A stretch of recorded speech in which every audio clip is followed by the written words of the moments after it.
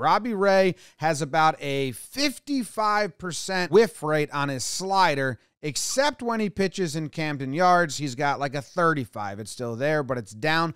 That pitch, he wants the curveball for a strike. That's a swing and miss at a slider. So that's something that he's used to getting. 3-2 pitch back to the slider.